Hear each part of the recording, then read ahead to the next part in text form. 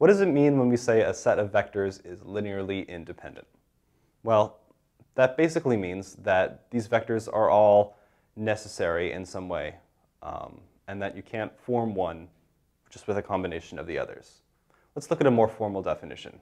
The formal definition you'll see in textbooks will be if you have a linear combination of a set of vectors, say a1v1 plus a2v2 plus all the way up to anvn, and you have that equal to 0. Now, these vectors are linearly independent if and only if the only way to make this equality true is if all of these a's are equal to 0. So what does that mean? What is that proving? Let's imagine that's not true. We could say, if that wasn't true, we could add up any combination of these vectors and equal another one, and that's not what we want. We could have a1v1 plus a2v2 plus, I'm going to throw in an an minus 1. And I'm actually going to subtract this to the other side of the equation.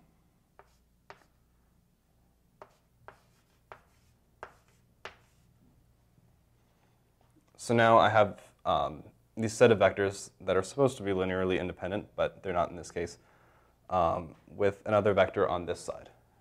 Suppose I divide everything by minus an, which is just a constant. That gives me Vn equals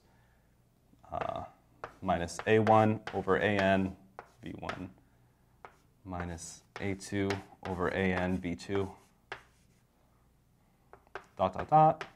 plus, or minus a to the n minus 1 over an vn minus 1. And these are all just new constants now. But here we have a group of vectors where adding them all up equals another one of these vectors. And that is what we don't want. We don't want any of the vectors in our set to be equal to just a linear combination of the others. So the only way that this can be true is if all these a's are equal to 0.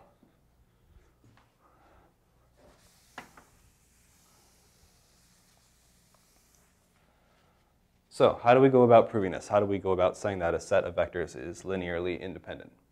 Turns out that there are a number of ways to do that, but let's work through it with an example. Here I have 4 vectors, and I want to see if they are linearly independent. That's 1, 1, 0, 1, minus 1, 1, 2, 1, minus 1, and 1, 2, 3. Okay, to start out with, I have 4 vectors, and each vector is in R3. There are 3 components. So something's going to be up, and I'm going to tell you what. If we think about the most basic linearly independent vectors I can think of, those would be what are called the unit vectors, or the component vectors, or I, j, k. They look like 1, 0, 0, 0, 1, 0, 0, 0, 1. And I think when looking at these vectors, it's the easiest to understand what linear independence really is. Because as you can see, each of these vectors are extremely important. You can't get rid of any of them. Otherwise, you would just always have a 0 in one of those spots. They're all necessary. And just with just these 3, you can make any vector in R3 just by adding any constant in front of them. But they're also, if you add any other vector to these, it's going to be unnecessary because you can use these vectors to make any combination in R3. So these are the most basic linearly independent vectors, and there are only 3 of them. We can't add more, or we get linear dependence. So because there are 4 vectors right here, I can just tell you right away one of them is going to be irrelevant. So I'm just going to get rid of this 3rd one.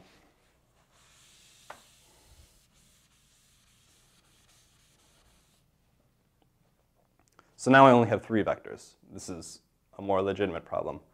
Are these 3 vectors linearly independent?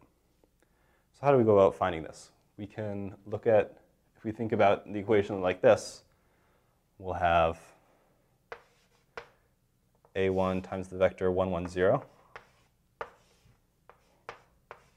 plus A2 times the vector 1, minus 1, 1 plus A3 times the vector 2, 1, minus 1, and set that equal to 0.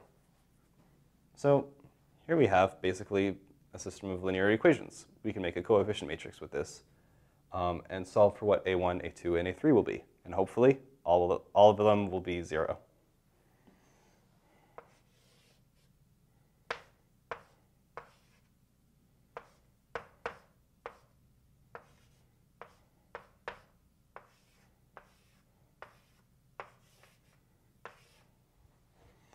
So we have our 3 vectors right here in a coefficient matrix, and we're setting them equal to the 0 vector. Now, in a previous video, we talked about homogeneous systems. This is a homogeneous system. They're all equal to 0. So when I'm adding and subtracting, these aren't going to change. So I'm just not even going to write this section right here. I'm going to leave it like that. So we want to find the RREF and see what A1, A2, and A3 are equal to. I'm going to subtract the second row from this first row. That's 0. Minus 1 is minus 2. 1 minus 2 is minus 1. I'm going to swap these two, so I get a 1 in that spot.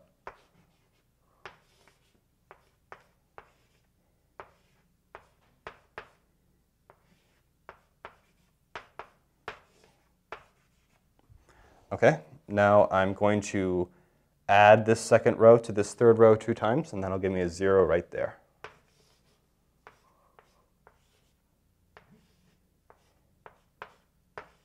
-2 plus 1 is 0, and -1 plus -1 plus -1, that'll be -3. Okay, so that last row I can divide by -3, and I'm going to get a 1 there. With that 1, I can add this row here. I can add this row onto this row, and I'll get a 0 there. I'll get a 0 here.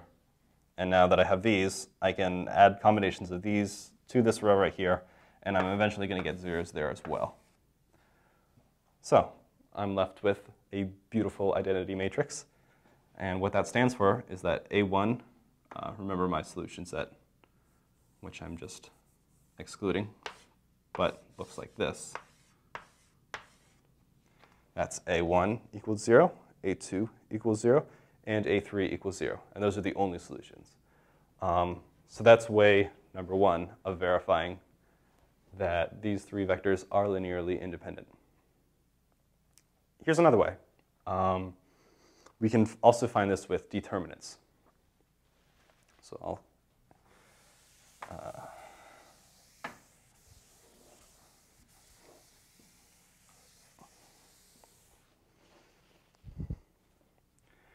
and this only works because we have 3 vectors in R3, so that's going to be a square matrix, the coefficient matrix. And the trick is, if the determinant is not equal to 0, that means your vectors are linearly independent. So I'm going to show you this method as well.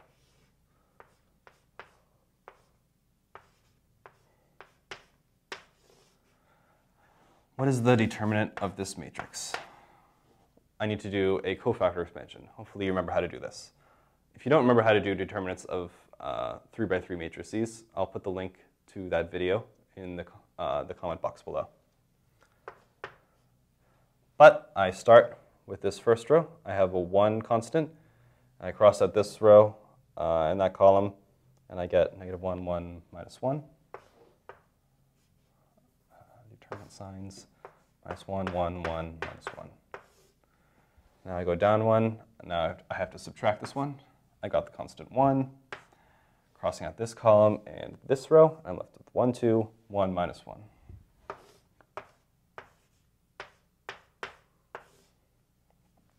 And this is a 0. Don't have to do anything. I'm left with 1 times -1 is 1 -1. That's 0. And -1 1 times minus 1 is minus 1, minus 2. That equals 0, minus 3, or just 3. So my determinant is 3. 3 is not 0. And according to my rules of linearly independence, that proves that these 3 vectors are linearly independent. So that's 2 ways that you can prove it. There are lots of other ways of thinking about it as well, but you'll find that these are the 2 fastest and easiest to understand ways. So again, linear independence just means that you have a set of vectors and all of them are very necessary. You can't form one of them by linear combinations of the others. And that's what makes linear independence important.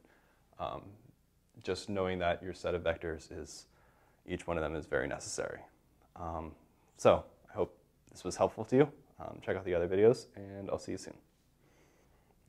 Thanks for watching this video. Be sure to check out the rest of the videos in this series and any of the other math-related videos on our channel. If you're not subscribed to our channel, click this link right here. For more help with linear algebra, check out Worldwide Differential Equations with Linear Algebra by Robert McCohen or Elementary Linear Algebra by Bruce Cooperstein. Both are available at an affordable price in digital formats on our website. Just click this link right here.